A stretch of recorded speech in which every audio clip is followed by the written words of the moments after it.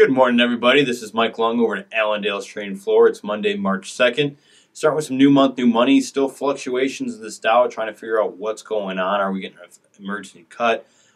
Is the Fed going to pump some more liquidity in this repo market? What's going on there in order to stabilize this Dow? That will help out with the cattle markets that have been in free fall, mirroring the Dow market. But unlike the Dow, you got some good recovery the last 2 days of last week, with the cattle market gapping lower and filling those gaps right away. So that's a good sign. Dow finished out the week pretty well with a nice long tail on the underside of it. We'll have to see how today plays out.